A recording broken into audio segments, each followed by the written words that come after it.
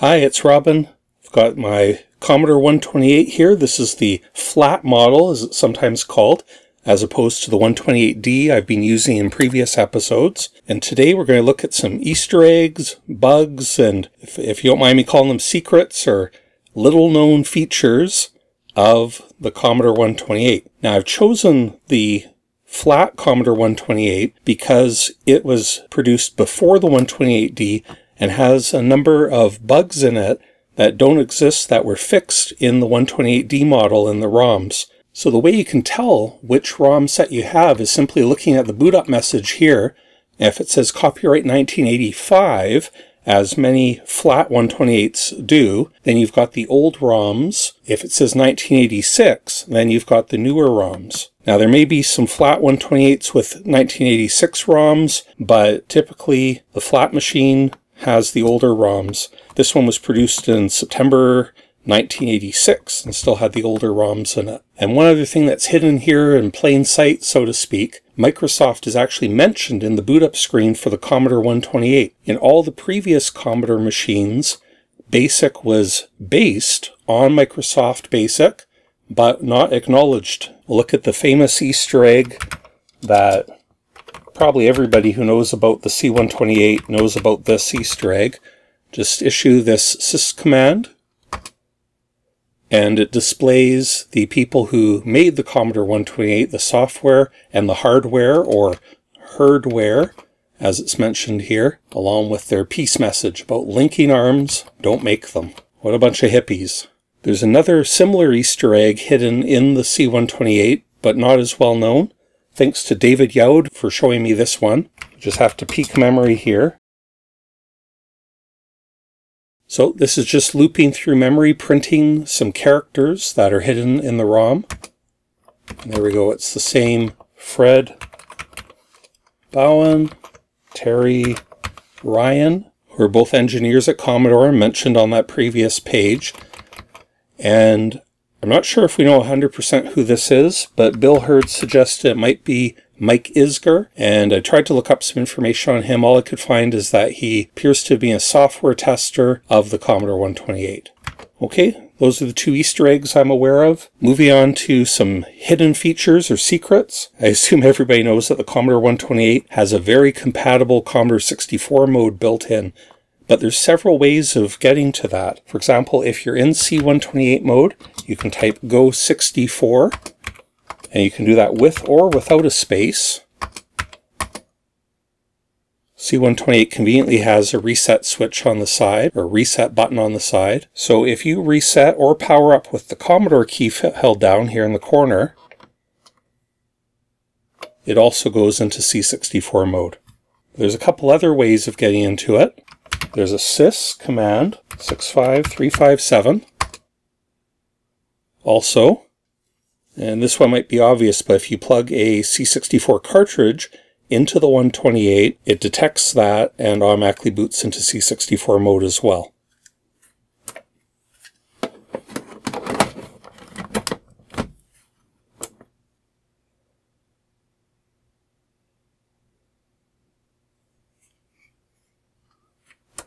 So if you already knew about all those ways, especially using the Commodore key to boot up, there's another feature that I think is lesser known. If you hold down the stop or run stop key while you reset the computer, it actually boots up into the built-in machine code monitor. It's a very handy feature.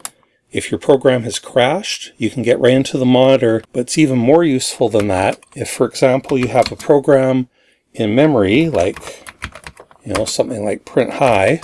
What's interesting is that if you reset with the stop key held down and go into the monitor, it actually doesn't clear memory. So if you exit and then list, even basic programs survive that kind of reset. So extremely handy feature for debugging. Now one limitation of the Commodore 64 is that it only has 1K nibbles, just 4-bit RAM of color memory. Now the C128 somewhat addresses this problem by giving you two banks that can be switched between. So first you have to poke 216, 255 to disable the automatic operating system control of that color RAM. And once you've done that, then you can poke 1, peak 1, and 252, and that will switch color RAM to bank 0, and it's uninitialized here, so that's why it's full of different colors. And then you can poke 1, peak 1, or 3. You notice that as you type in, it does initialize that color memory as you type on it. If we poke this, it switches to bank 1 of color RAM, which is actually the default for the text mode. Bank 0 is used for the high-res bitmap, and bank 1, which we're in now, is used for text mode. So if we initialize color RAM, this is at D800 hex, fill it with black. And then if we switch back, see there's our rainbow again, and now we can fill color RAM with, say, color 1. With a single poke, we can switch between the color RAM.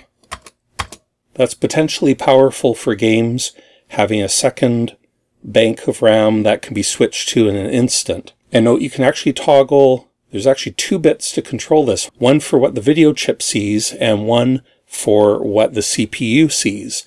So you can actually have the VIC displaying 1 while the CPU writes to the other bank. Now this isn't as useful for games as I thought it would be at first, because you can't quickly copy from one bank of color RAM to the other because the CPU can only see 1 at a time. Most scrolling games shift color RAM by doing a byte copy where they shift everything by 1 byte left or right to scroll left or right, or 40 bytes up or down to scroll up and down. And unfortunately, you can't do that with double buffering with this kind of RAM, copying from one bank to the other, because you'd have to do a store in between each one. So this isn't as powerful for games as it could have been. It's still better than the C64. Okay, moving on to some bugs. A number of these are only in the 1985 ROMs, but they are still very common because a lot of C128s were sold like this. So a number of these bugs I'm about to show were solved in the 128D. One funny one is that the caps lock key here, which is different than the shift lock, will switch to lowercase by holding down shift in Commodore. Shift lock is like a caps lock key, but it also automatically shifts like the number keys. So the caps lock key is a true caps lock where it does uppercase for the keyboard, but leaves things like the number keys as is, unshifted.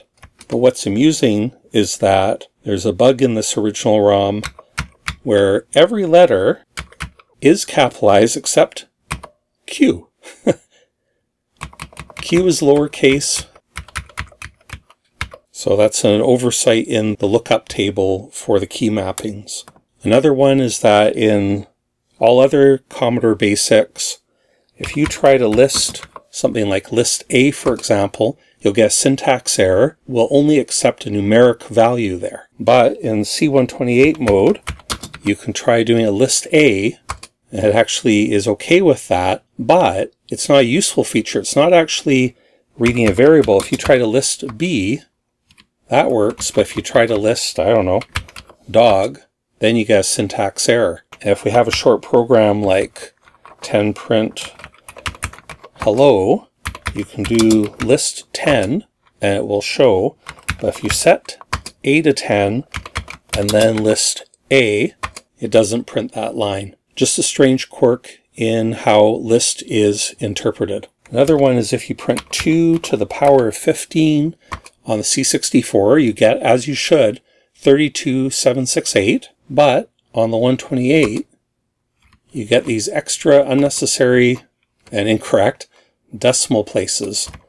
So again, a fairly minor bug in how the multiply routine works. The C128 has an interesting split screen mode, where if you do this command, graphic 2, 1, it will actually initialize the top of the screen as high res, and then these bottom 5 lines you can type instructions in.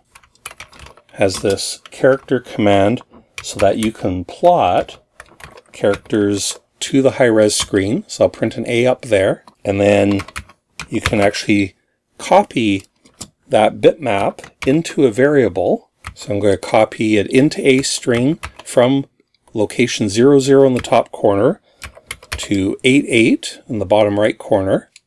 Okay, so now if we display a string, here's the string representation of the bitmap of the letter A, and we can tell there's a pixel cursor, so to speak, and we can tell it, for example, move the cursor, move the high-res cursor to location 160, 50, so it's horizontally the middle of the screen, 50 pixels down, and then we can draw that bitmap at that location, and there it is, it's plotted it to the screen.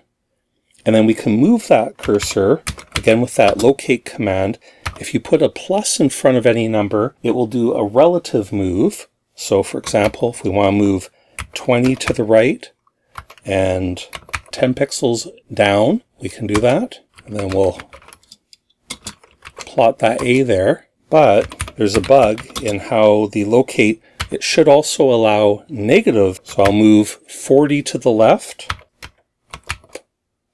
Actually get an illegal quantity error on any negative numbers. Again, this was fixed in the newer ROM. That was a pretty big bug. It's allowing relative movement, but only positive. So we're back in C64 mode. Here's a feature I think a lot of people don't know. So you can actually open a file to the screen for reading. So that's device number 3. We'll input from 3 into a string. And then we'll just print out what we got from the screen. So if we just type hello there, and we'll run it on the line above, it's actually reading the screen into variable a string. So you can actually input not just from the keyboard, but from the screen, something that's already on the screen. So this is how it should work. Replicate that program on the 128.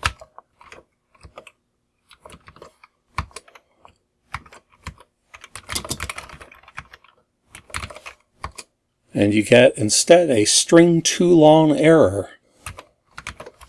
So this feature is just completely broken in the original ROMs.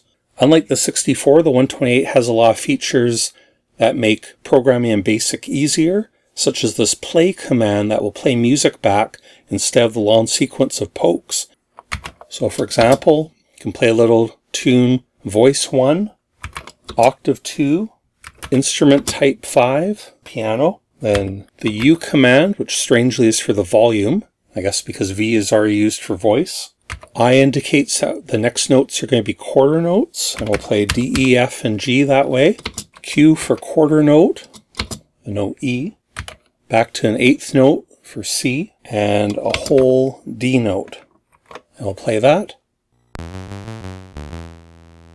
It's a little Adam Neely shout out there. Now, U15 should be full volume, but it turns out that there's a bug where only the last digit of the volume is read. So we'll play that with volume 5, which is exactly the same volume. The maximum volume it can handle is actually 9. And if we switch to volume 10, it's actually volume 0, like basically muted. And then volume 11 is volume 1. If you can hear that. And so on, it gets louder. And so volume 19 is the same as volume 9, which is the maximum because of this bug. In fact, you can actually eliminate the U because it really is only reading that last digit. And if you put a 1 there, it'll be considered volume 1. Okay, and the last one, there's this RSPRITE command, which reads the registers of the sprites. And it's actually 1 base, so we can read the current status of sprite 1, characteristic 0, which is whether the sprite is enabled or not, and the sprite right now is off. So it just returns a 0 as you might expect.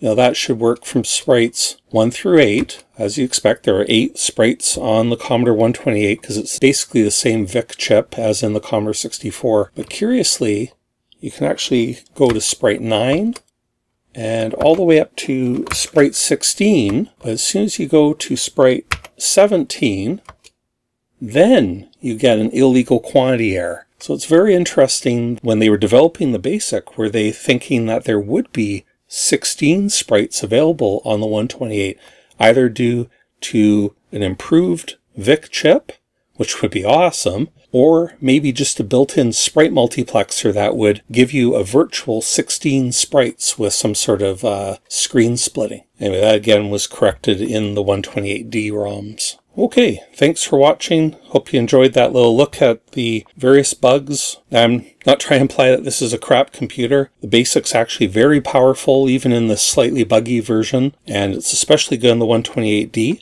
I should have another video coming up soon about the Commodore 128. Okay, one last secret. If you type in Go65, then it actually shows a preview of the Commodore 65 that was coming up next. A lot of people don't know about this secret either. Okay, we'll talk to you next time.